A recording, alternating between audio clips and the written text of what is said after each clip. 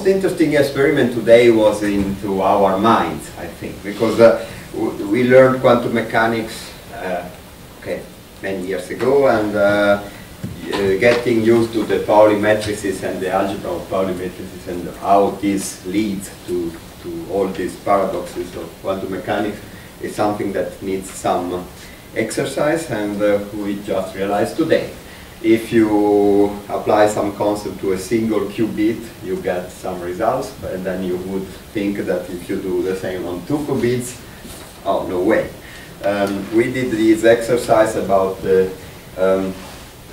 correlations, and we learned how to compute the Pauli correlators for one Bell state and a normal state, let's say. And then we did all this table, and we learned that how to distinguish these two kinds of states, and it was a very, very nice impression. And I'm really curious to go back to this teleportation experiment exercise, because yes, we did it, we learned how to do it, and Christoph was giving us, is the freshest one in the group probably. And he gave us the right way to teleport a bit from Alice to Bob. And but still, I think I have to think a bit about that. It was a great experience to work a couple of hours. The interface is great. The simulate stuff is very quick, and but also maybe I conclude by saying that to a computational scientist who is used to get to the last digit, the exact result, to see that in running on the true computer you get 0457 instead of 05, and this is a good thing, is a kind of a shock. And I'm really looking forward to the consequences of that on our society. Thank you very much. So hi, I'm Peter, and I studied physics as well, but it's never been as far as it gets to quantum computing. I did other stuff like lattice gauge theory, and so we were, Badia and me were quite thankful to Katarina, who knew quite well about the theory. Yeah, so let us just look at what we have done in this short time. We hope to manage more. So we just dealt with tutorial number 1 and tutorial number 2. In tutorial number 1, there we have checked how the excited state decays. So you would typically think that it decays in an exponential fashion. So the excited state you get with applying x to the ground state, and then what you do is you just apply it up to 38 times, more often if it's not possible, and then you check how the decay actually happens. And well, usually it should decay. So what you see on the y-axis is the overlap essentially with the first excited state, like the percentage of how much it is excited. And yeah, you see that it should actually go to 0, but you just see the beginning of the exponential decay, which, well, we cannot really see whether it is exponential or not, but we can imagine that it will be. In tutorial number 2, what we had to do was to entangle qubits. So one state we had to generate was the superposition, 1 over square root of 2, 1, 0 plus 0, 1, and this we tried to realize by first having by applying h to one ground state to be equally in both. If you think about the Bell sphere, and the other one should have been excited, such that we get a 1 in the other state. I'm not so sure about whether I'm making sense right now. Anyway, you had to use the C0, and then what you have seen is that so you are in the states either 1, 0 or 0, 1, which is shown in in the upper part, and then we also had to correlate like the 0, 0 bits, such that whenever, so you want them essentially when they flip from 0 to 1 or from 1 to 0, you want them to always flip together, and you also see it realized here. If it wouldn't be entangled, then you would have an equal distribution. Yeah, what we also checked was whether there is a difference in applying x, like twice x should be the identity, or whether this leads to a different result than simply applying the identity, like just checking whether the operations that we are allowed to do in this interface, whether they somehow differ. So we thought that applying XX would lead to more error than applying the identity. So what we checked was, it was now really quickly arranged, but essentially XX on the ground state would mean that we should, sorry, I think I'm, yeah, it's the identity, so you see, usually it stays in 0, 0. In some cases, however, the first bit remained in 1, 0, and when you use the identity, it's essentially the same outcome qualitatively. The numbers differ a bit. We thought that using identity is better than XX, but it is not. So this is yeah, what we have done. Don't do nothing. All right. So yeah, I guess this was it in this short amount of time, and we really enjoyed working with the interface because it's quite intuitive. Thanks. Okay. Thank you.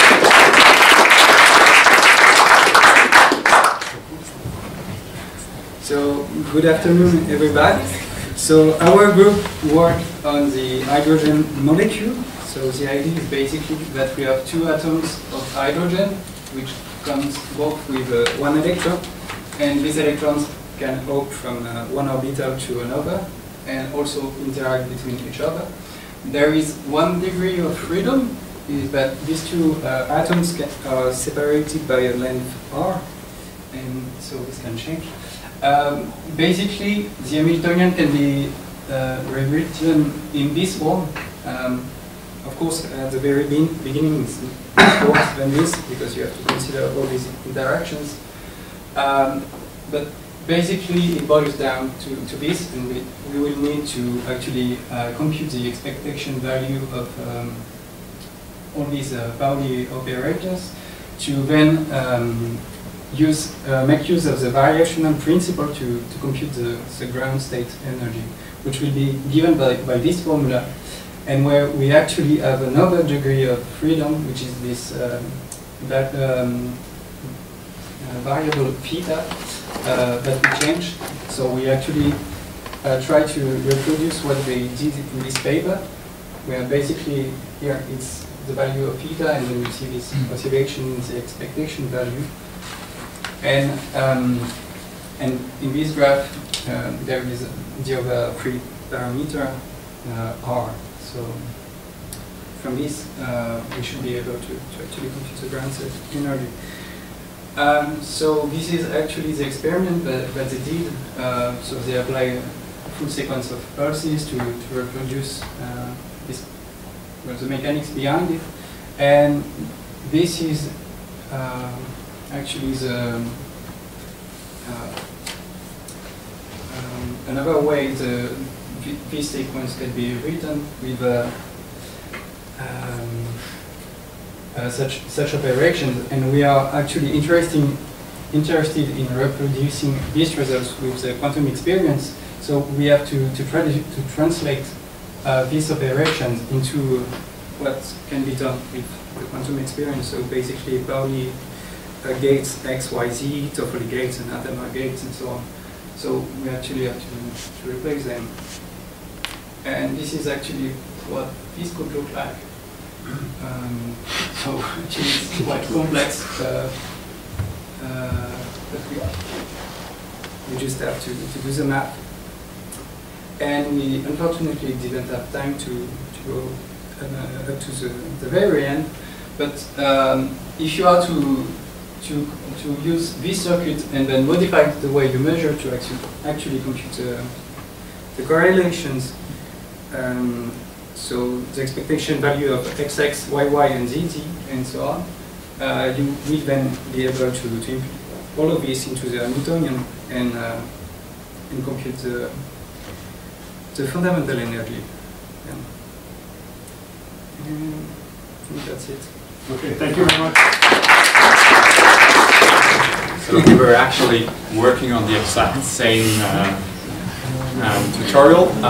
Took us quite a while to figure out how you combine the available operators to the ones that we actually need, as you just said. And actually, till the end, we didn't fully understand, but we were very lucky that we got the partial answers from him. So just right before basically the deadline was reached, we were able to compute the first expectation value, or the first energy value for theta equals 0, and yeah. So we would now invest more time to basically calculate this energy for all the theta values to get to the minimum energy and basically define our state. So yeah, as I said, we didn't have time to do a proper presentation. That's Thank you. I take the time to just say that I'm very grateful for the opportunity to be here, and I guess my colleagues as well. From Bern. And what we did, we made a short experiment on the GHZ state. As it was stated in the tutorial, defining 3 connected systems with x and y that can take values from plus or minus 1, and then trying to find a solution to equations which unfortunately we forgot to put here, but they look like x, y, y, y, x, y, and so on equals to 1. While xxx would be equals to minus 1, which in classical terms is not solvable, because if you just multiply the first 3 equations, all the y's will go out because they're squared, and you will see that xxx can only be equal to 1. Now, the quantum nature of these qubits in this case allow us to actually find a solution to this seemingly unsolvable problem. Here you can see the scheme. The one in blue is a preparation of the state, mentioned here. And for this state, we measured the following 3 things, like xxx. So, for example, here, the x values in this table, well, the scheme is shown for x, y, y, but we will, here it's for xxx. The different variations, you can imagine the zero scale. The result, the probability to get them is shown here, and then what you see is that the highest probability are where xxx is equal to minus 1. So the combinations with an odd number of ones. And therefore, we can calculate all the rest, basically the same table. We get the mean value, and we get the answer, which is here. So we kind of found that our system is indeed entangled. Okay, thank you. Hello again. I also want to thank for the possibility that we could come here. You may have to say that our background was not physics, so we were electrical engineers, and we had a great opportunity to somehow go back and travel in time somehow to our undergrad studies, where we had some quantum mechanics, but not so much. So we spent a lot of time working with the tutorials that were online, and I found them quite helpful. It's really nice with the interface that you have to try these things out with, also with the examples that you provided. But yeah, this also cost quite some time, so we were working on these tutorials and then found out that we didn't start with the exercise yet. So we really did that in a short amount of time, but we were also working on the same 2 examples that you guys presented, and tried to first figure out the T1 decay time, which you see here. So we had a couple of samples with different amount of idle gates in between, and we tried to fit the curve to that in order to figure out what the decay time is in terms of gates or gate delays. Now, because we do not have so many samples here, I'm not sure whether it is really accurate, but we have something which is in the order of 30 gates. I don't know whether that is correct or not. 30 gate? No. That's the 27 here, so it's around 34. Up to 60. Yes, but the error is quite large. So we should maybe not take this number, or let's take this number with a grain of salt, and let's just say we need more data to have it more accurately, or have a more accurate number. But yeah. And then the second example, we do not have a picture for that, but we actually also saw that if you correlate a qubit which is in superposition with a qubit that is not in superposition with this XOR gate, you basically see that two states have a probability of almost 50%, and the others are very, very small probability to be in, which is basically just a measurement error. Thank you. And among the things that we all did and tried to kind of investigate, I wanted to share an interesting result, maybe that was not mentioned so far. So here, I tried to do quickly another comparison, but I think the processor went down. But I did kind of this 10 idle gates on every processor at the same time, and just to see where the system ends up being at the end. And so the chance you're gonna get your processor in the same state you put it after 10 rounds is 50%, more or less. Which I guess makes sense, given that I think I saw similar numbers, that a possibility that a single bit just flips is of the order of 5% or something like that in 10 idle steps. Then you add some less reliable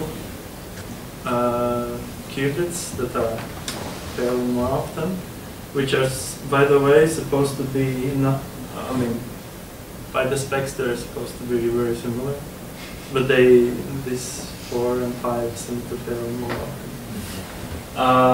So you end up with this large error rate, and you could imagine that it kind of scales with the number of qubits you try to run. So that's maybe one thing to think about. All right, that's more or less it. Thank you very much.